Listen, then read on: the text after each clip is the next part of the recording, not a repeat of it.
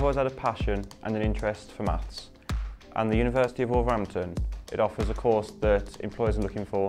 We're very much building on the maths that you've studied at A-level.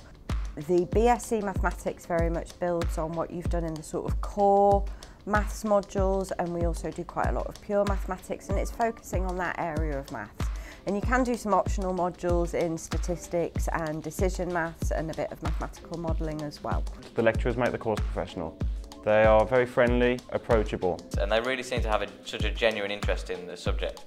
We get very high National Student Survey scores, so our students really enjoy the course. I think Wolverhampton Uni really had the edge over the other universities that I went to.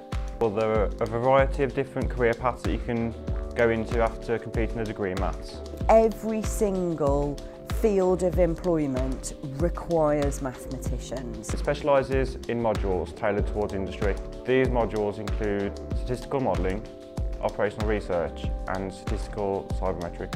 One of the main fields that mathematicians go into is finance.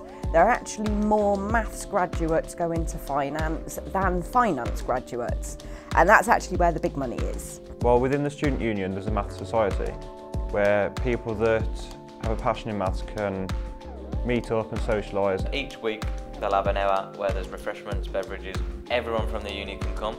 They arrange talks from lecturers from other topics that still links to maths. It's a good chance to share the field of knowledge between each other. I've really enjoyed my experience and would strongly recommend anybody taking up studying a maths degree.